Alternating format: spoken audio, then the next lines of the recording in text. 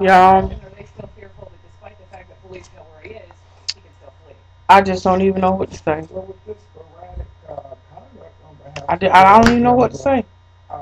I was gonna get on here and talk about George Zimmerman's lawyers have quit the case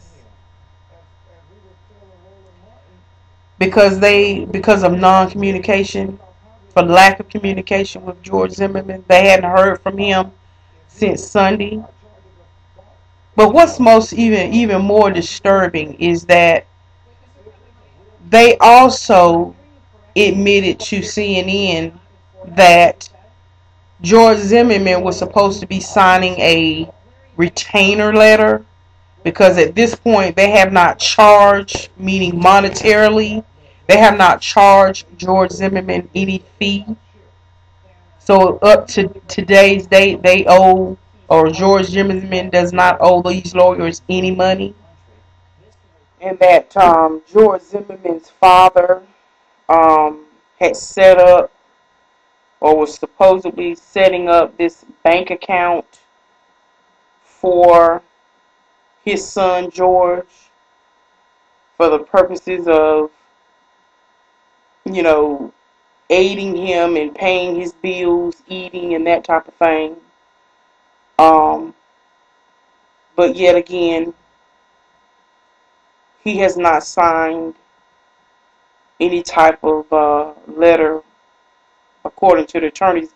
Again, he was supposed to put it in the mail, and they still had not received it. So it's just, ooh. This is a problem for me because here you are talking about the George Zimmerman lawyer. They have gone on all these talk shows defending him, rightfully so. They're his defense attorneys, uh, stating that it would all come out in court, or if it gets the court status, that this was self-defense and all of this was going to come out. Now they don't have any knowledge of where he is, but yet they're concerned about his mental state.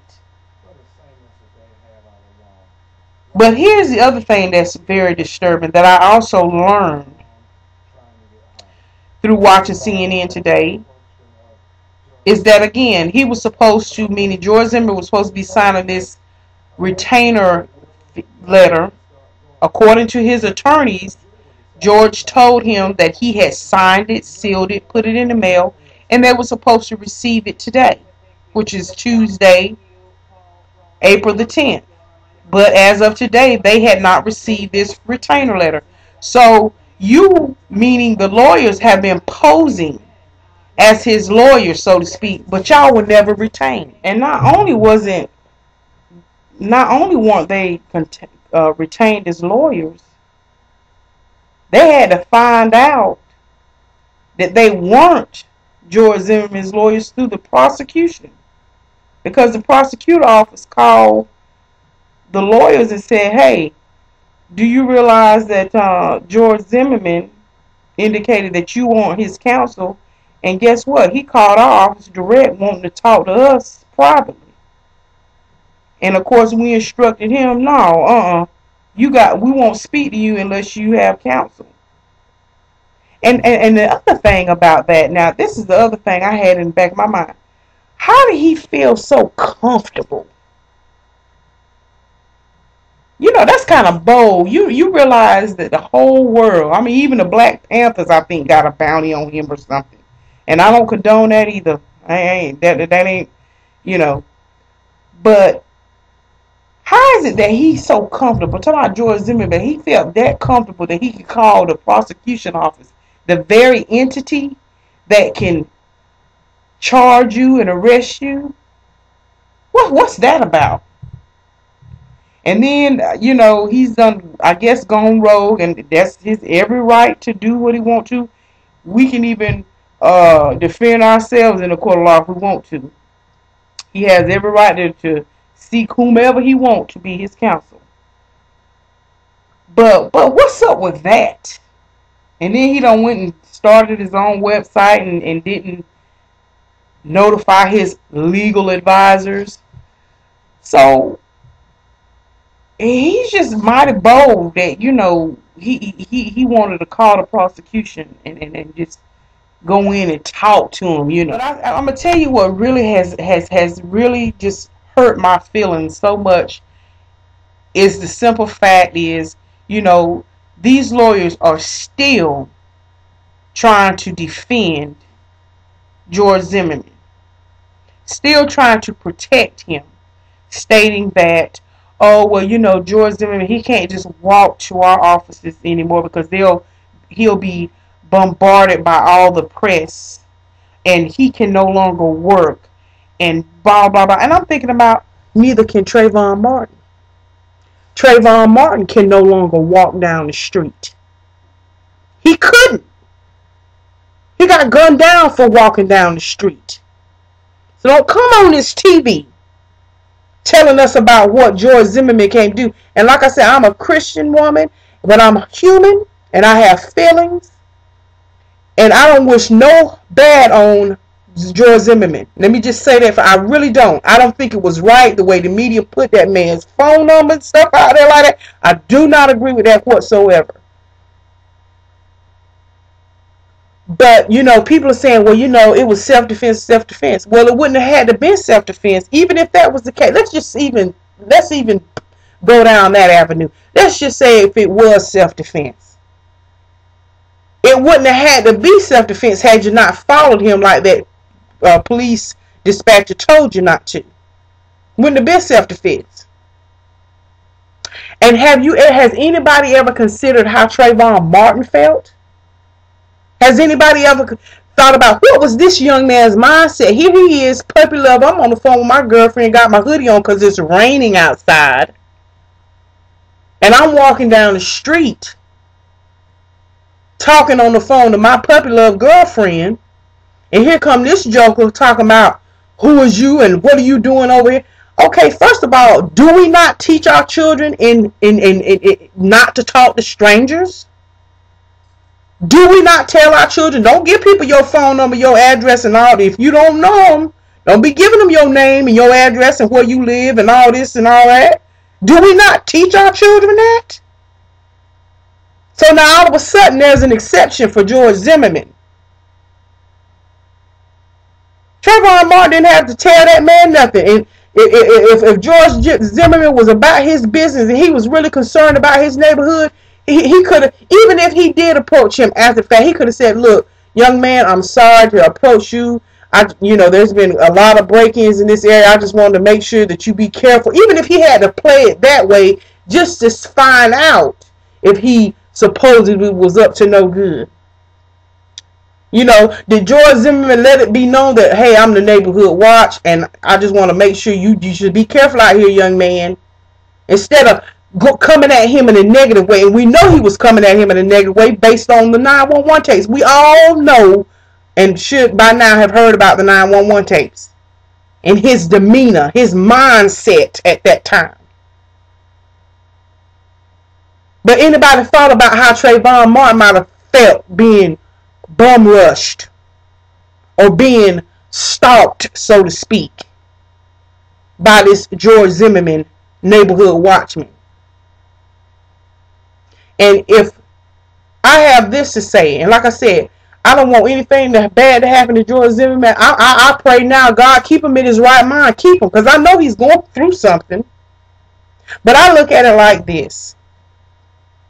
If George Zimmerman, if you feel like you were self-defending yourself, even though you were told not to follow him, let the law, let the people who have legitimacy to pursue someone who looks suspicious, that have the right to pursue, and that's the local authorities.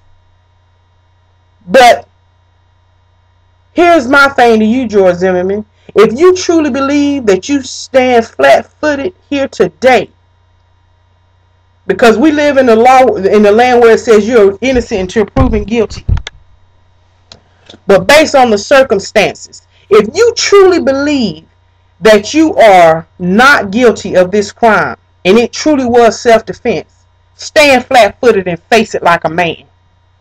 Stand flat-footed and allow justice to pursue you, just like you pursued Trayvon Martin. Just like you pursued Trayvon Martin to see if he was up to no good, and you come to the conclusion based on today's circumstances, that he was up to no good. Allow justice to now pursue you, so that we can see if what you say was the truth, or were you up to no good. Allow justice to find that out. Allow justice to pursue you. And like I said, I don't have a racist bone in my body, but I'm passionate about this because I understand that child's blood is crying up from the ground, and stuff are just coming out of the woodwork. Things ain't happening in the fashion, in the order that it should have happened from the beginning. And what people need to understand is that is my passion, is to believe. As a Christian, we stand for righteousness' sake. And what I am saying is, I want to see justice for that family, for that mother, for that father, for all his relatives and everybody else. We're all connected. I've got 2 nephews that are his age. I have a son who's 25 years old who loves to run and jog and keep his body in physical condition. And he wears hoodies. He runs in the rain. But now our young men are walking around here truly in fear of going outside their houses, having to consciously think about what they've got to wear. And I understand that sometimes, there's some things, we need to clean it up. We as a race, there's certain things, But we talking about hoodie. Athletes wear them, white folks wear them, Chinese folks wear them. That's why they were made with hoodies. So if it's raining, boom. If it's cold, boom. You can put it over your head. It wasn't the thought process of the manufacturer of a hoodie maker. Okay, we're going to specifically make hoodies so if a person wants to commit a crime, they can throw this hoodie over their head. No, it was made for the purposes to shelter. And I'm assuming, and I'm almost believing that he had that hoodie on for the purposes to protect his head, because it was misty, rainy outside. And because he had an electrical device to his ear. Let's think about this, people. In America, we are better than this. I'm sorry. We just are better than this. And so, like I said, this child's blood is crying up from the ground because none of this stuff fit.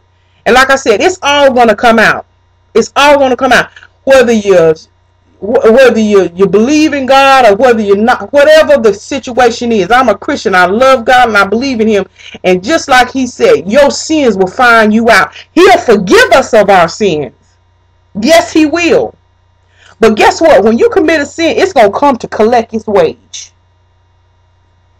Because the wages of sin is death. And that means death, showing that anything you do is going to be brought out to the light on the rooftop for all to see. So whatever your get down is, whatever your foolishness is, it may be a sin and the Lord will forgive us. Yes, He will. But guess what? That sin is going to come to collect. It's going to say, come. Well, I'm coming to collect my wage. From A to Z. It don't matter what it is. You'll be forgiven. But it's got to come collect. And like I said, let justice pursue him. Let justice pursue the truth. And like I said, if George Zimmerman, if you feel like you are justified and you feel like what you did was self-defense for whatever reason, stand flat-footed like a man and face it. If you believe that that's your truth. If you stand in your truth, stand up like a man and face it. That 17-year-old child had to stand and face his demise just because he was walking. And if he was pursued, the way the world is now, you don't know who gonna jump up out you and bust you and blow your brains out. We all have a sense of awareness when we're out and about ourselves. And this child's walking, minding his own business, and he's being pursued. What about his mindset? What kind of fear came over him? He didn't know this man from Adam. Maybe he did feel like he needed to defend himself and go on the attack because you're pursuing him. I mean, we all have an element of self-preservation. We all have a level of self-preservation when we feel harmed or our 6 inches of space has been invaded. We all get a little defensive. I mean, come on, let's be for real now. What was the mindset of him? But anyway, like I said, I don't want to get all deep. I know I done got deep. Y'all probably have never seen me in this light. But like I said, I'm passionate about this kind of stuff. And it's just foolishness. And not only that, as you dig deeper into the story and you find out, okay, I went all the way back. And I said, well, let me go back. I need to find out what happened from the beginning, from the jump, from the get-go. How did all this get blown up like this? What happened? I mean, from the very beginning, and I understand the pursuit of his parents. From the very beginning, they realized their son had not come home. 24 hours had passed, so they filed a missing report. Did not the police station that they called recognize that, wait a minute, we just had a shooting victim, or a man shot this child that fit the same description that this man is calling about his child being missing? Did they not put 2 and 2 together? That boy sat in the morgue another 2 days after it was reported. What? Then on top of that, the investigative officer wanted to charge Zimmerman with manslaughter, but the state attorney came in and said, no, we're not going to charge him. And then they also learned that George Zimmerman's father is a retired Supreme Court magistrate. So all this stuff, they're finding out. So I understand why his parents didn't want the local authorities and all them involved, because they felt it was straight up corruption. Thought, oh, this is just another black boy, this will be swept under the rug, you see. They had no idea that it was going to blow up like this. That's why this joker is in hiding. That's why he's not standing firm in his truth. He got his brother coming on Larry King. Very articulate. Seemed like a very articulate and intelligent man his brother is. And come to find out, he hadn't talked to his brother in years. But yet he all on the different shows, medias. Oh, well, if he hadn't defended himself, he would have been laying over there on the cement, and I probably would have been having to feed him soup for the rest of his life because his head was being bashed into the cement. Okay. Anyway, like I said, I'm going to continue to follow this case. This is one of these cases that I'm passionate about, the same way I was passionate about this Casey Anthony trial. But I didn't even try to do a video on that because I was just so upset. I probably would have just slam out right in front of the camera in front of y'all. So there's certain things that I try not to get too deep about because, see, it can tear you out the frame. It really can. But anyway, I just wanted to come on right quick and just do a video. And just to say even this, Lord, let's pray for, of course, I know y'all have been praying for the Trayvon Martin family. I'm going to pray for George Zimmerman and his family. Because this is really serious, y'all. This is really serious. I mean, but we really do. And I am. I'm truly My heart is not that any harm come to George. That ain't even my thing. My thing is, if you are standing in your truth, then stand in it. What does the psalmist say? When you've done all that you know to do, just stand. So I'm standing for Trayvon Martin. I'm standing that justice be served. I'm standing on the fact that, George, if you standing in your truth, that you feel and truly feel that you did this in self-defense, stand before the world and stand and allow justice to be sought out. And that's all I'm gonna say. If you pursued Trayvon Martin believing that he was up to no good and you had to defend yourself, then allow justice that same right. Allow justice that same right to pursue you to find out the truth. And anyway, that's my truth. Again, as I always said, and I still mean it, I love each and every one of y'all. Let's keep this thing lifted up in prayer. And I'm speaking to myself, may the peace of the Lord be with me and you. God bless you. Bye.